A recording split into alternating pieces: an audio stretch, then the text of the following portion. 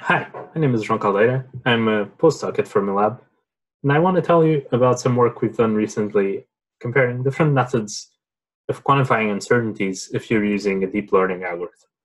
This was work done with Brian Ord, and you can find it in an archive at the link below.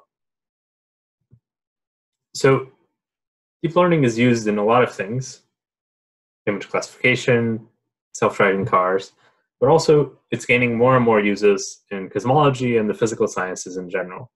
And in those sciences, whenever we have a result, we need to have an uncertainty measure to know how much we should trust it. And we need that uncertainty measurement to be interpretable in terms that we are familiar with. And we need to trust it. So there have been many methods that have come out in the last few years, partly because we're not the only field that needs uncertainties in their results. There are some names here. If you've heard of them, then great. If you haven't, then I'll tell you a little bit about them later. But which one should you use if you're using deep learning and something is not immediately clear? Furthermore, even if you just take one of these off the shelf and start using it in your application, you might find terms that you don't immediately recognize. Namely, uncertainty in deep learning is usually divided into these two names, aleatoric and epistemic. And I had not heard about these terms before starting to work on this project. So aleatoric uncertainty is uncertainty that's related to corruption of input data. Maybe you have detector noise or the point spread function in astrophysical data. So it's data that it's a type of uncertainty that you cannot reduce no matter how good your model is. It's just part of the data. There's no way to make a better measurement. And epistemic uncertainty, which is related to how good your model is. Maybe you're not sure how good this parameter is, and that relates to epistemic uncertainty. And that can be reduced if you get more and more data. If you learn more about your problem, the epistemic uncertainty will go down. On the other hand, in physical sciences, in physics, namely, we usually divide uncertainty into statistical and systematic. One is uncertainty that can be statistically determined from your input data, and systematic uncertainty is just something that is not statistical. It may come from theory or from some other measurement that you're using. And if you compare these two, you can convince yourself that there's no way to have statistical epistemic uncertainty. You can't have something that comes from the statistics of your input data, but is somehow related to your model.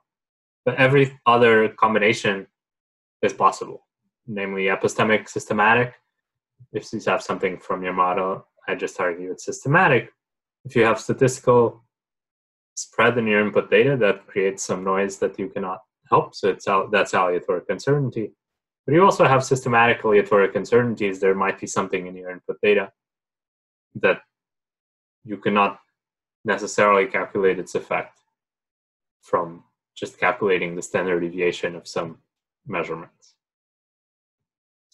So the problem summary I've hinted at that we are trying to tackle is this. If you have a deep learning algorithm, you've trained it, you have a nice result, but you want to have some uncertainty quantification, which of these methods should you choose? And then when you get the results, how do you interpret them? They're in terms of things that you might not have heard about. How do you make sense of these things? And what we've done is to build a simple sandbox with a pendulum problem, so data that any physicist in principle should understand or be familiar with. And so we just create mock data and mock measurements of what would happen if we had a pendulum data in different environments. And we measured LT, the mass of the pendulum, and the initial angle of oscillation with different environments that have different Gs, different accelerations. So given these measurements, so to be more concrete, we have one mock measurement of Lm theta, and 10 measurements of the period of the pendulum. We input this into a neural network with 3 hidden layers that have 100 nodes each, and we try to learn we try to teach the machine learning method to predict from that data the gravitational acceleration g and some uncertainty sigma g. I'll explain in a minute how we train the method to fit those two parameters. So in this, one of the reasons this problem is very nice is that we can introduce noise that corresponds to the different types of uncertainty that I talked about in the beginning. So you can introduce statistical aleatoric uncertainty by adding noise to the measurements of the period. Since we have 10 measurements of the period, we can just look at the distribution of measurements of the period and from that see how the measurement of G should be affected. So that's statistical aleatoric uncertainty. And here we're just gonna, when I say add noise, I really mean I'm gonna sample the measurements from a normal distribution around their true value, and the standard deviation of that normal distribution is controlled, is sampled from a given distribution for each point. And we'll see when I look at the results how widely this distribution needs to vary for the machine learning method to learn this. The systematic aleatoric uncertainty is where we add noise to the single L measurement. We're still adding noise to the data, but now it's systematic because there's only one L measurement, so the data you have doesn't allow you to make any statements about how bad or good your measurement of L is. And epistemic uncertainty arises if you test. We could do this in different ways. One way to do it would be to reduce the amount of training data you have, for example. But a simple way to do it where you don't need to train many different models is to just go away from your training set distribution. So if you train in a given region, just try to evaluate the model a little farther away and see how well or how badly you're doing, and if that is reflected in the uncertainties that the model outputs. I should also note, in case anyone is feeling that this is a little ridiculous, that this is really not the type of problem you should apply deep learning to. It's a problem where you have inputs and you have an analytic equation that relates the output to the input. So you shouldn't, if you're thinking of using deep learning for something, it should probably be something where you don't have an analytic relation that you could just use. The advantage of this is that it's a little bit of a toy problem, and so in particular, it allows us to introduce noise, as I hinted, and then propagate uncertainties to the result. And then we can compare the uncertainties that we propagated to the uncertainties that the machine learning models output. So as I showed you when I showed the neural network, we're going to optimize G and sigma, two values. And we're going to optimize them to maximize the Gaussian log likelihood of the right answer. So given the right answer, which we know, what are the G and sigma G? What are the G and sigma G that we can predict from the inputs that would maximize the likelihood of the data if G and sigma G define a Gaussian normal distribution? And that is equivalent. So maximizing that log likelihood is equivalent to minimizing this loss function. So you can see that the second term here tries to bring G close to the true value, and sigma G, and if it can't bring it close to the true value, then it wants to make sigma G larger, but then the first term wants to make sigma G smaller. And in all of, so this is going to be true for all the methods, and this sigma G is going to be the estimate of the aleatoric uncertainty that comes from the data. And then we're going to obtain predictions from slightly different models for all methods, and the variation between the predictions of these different models is what gives us an estimate of the epistemic uncertainty, the uncertainty of how good or how certain we are about this model. How we obtain these different models from which we draw predictions is what's different between the three methods. So the different methods are Deep Ensembles, which is the conceptually simplest model, where we're just going to train a bunch of models independently with different initializations. we train the models on the same data, but since there's some randomness in the initialization and also in the order in which the models see the data, the models will be slightly different at the end and will give slightly different predictions, and how different those predictions are gives us some idea of how sure we are about the model that's the right model for the job. Concrete dropout. So dropout is a technique that's usually used to avoid overfitting in machine learning. But essentially, it means you drop a few neurons in each layer of the neural network with some probability, and which neurons you drop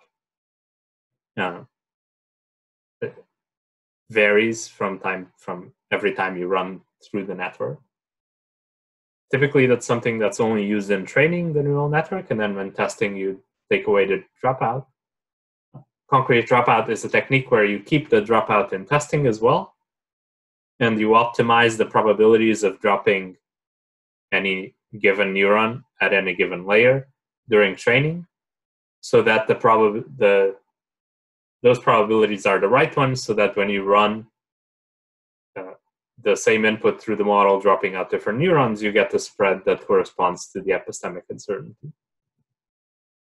And Bayesian neural networks are the third method we'll be using here, and they're a very, I think, sort of natural idea, especially maybe for cosmologists, where instead of having the connections between neurons, which are called weights, be just numbers, we're going to let them be Gaussian distributions with the mean and the standard deviation. And we're going to optimize both the mean and standard deviation when we get the training data to get a good distribution of outputs that reflects the noise in the training. And when we run, so we can here get a spread of predictions by running the same input through the Bayesian neural networks while sampling different things from these Gaussian distributions.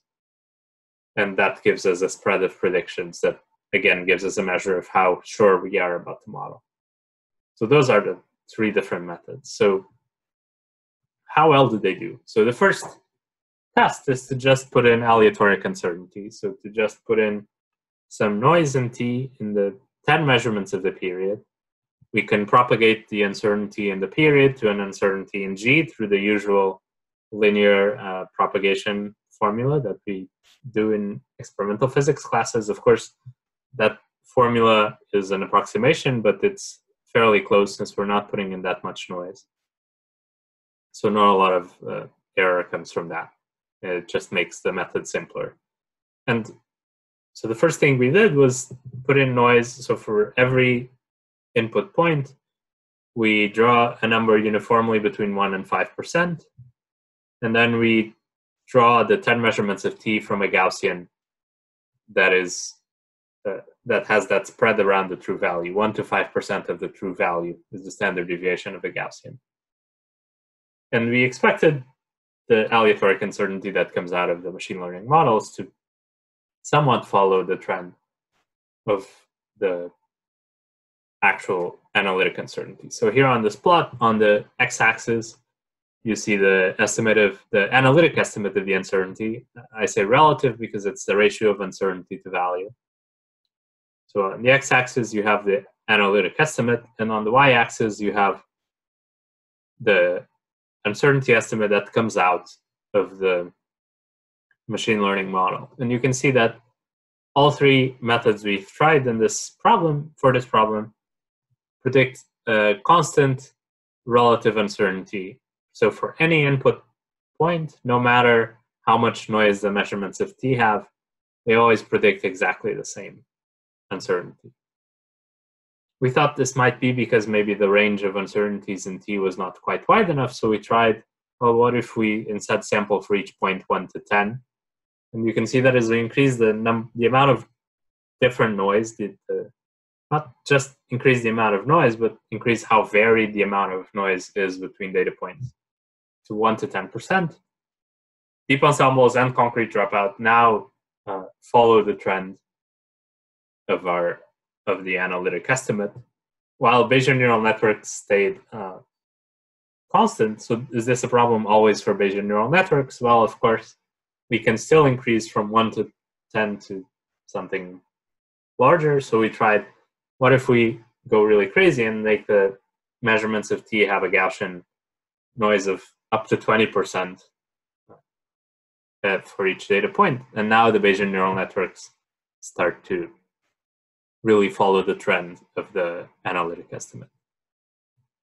And of course, there's more noise, so the ranges of these plots increase as you go further to the right. So the next test we wanted to do is how well are the epistemic uncertainties reflected? And there are several ways to go out of distribution. So we trained on G's that vary from 5 to 15 meters per second square. So we can go, what if we go to 15 to 20 and test there and see how the models do? And what we see immediately is, one, the predictions are terrible. The models are very conservative and just predict a steady about 15 meters per second, the highest range in the training set. That's fair. We didn't expect the models to do very well. You should never ask a model to extrapolate, but the whole point here was, does the model know that it's extrapolating? Does it know enough to say, I don't know what you're asking me to predict? And what we found is that no, the epistemic uncertainties don't really rise that much as you get farther from the training distribution. So let's try something a little bit easier. What if instead we keep the output inside the training distribution? So G stays in the 5 to 15, but we can move L and T out of the training distribution. So we train L between 0.2 and 0.8 meters per second, meters. And we can just move it up from that training range and see whether the models know that this looks a bit different from what you showed me, and the epistemic uncertainty should rise. So that at the very least you want it to go up, even if it doesn't reflect how bad the model is doing, because you want to be able to tell, oh, this is a point where the model thinks things are going strange, so maybe let's not use the model. And you can see that for both deep ensembles and Bayesian neural networks, the estimate of the epistemic uncertainty starts to rise as you move further away from the training set. Whereas concrete dropout just gives even the 84th percentile, which is the highest thing I show here, is just plain 0, even for double the maximum L in the training distribution.